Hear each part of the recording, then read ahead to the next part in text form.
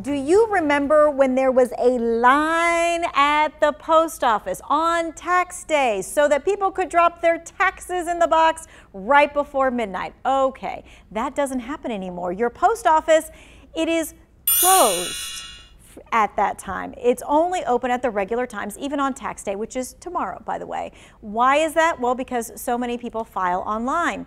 And speaking of that, if you make less than $69,000, you are entitled to the IRS free file program. That's right, free. All the options are on the IRS website. We've linked you to it in the To Wants to Know section so that you will be able to find it.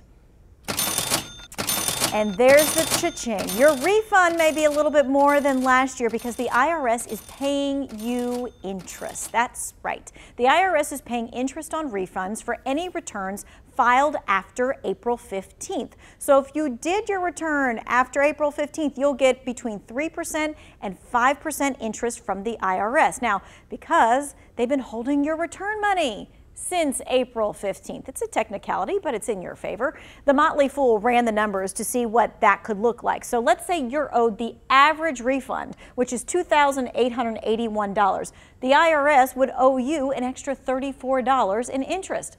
I know it's not a lot, but it's more than you had. Here's the confusing part. You could get the interest along with your refund, or the IRS may send it separately.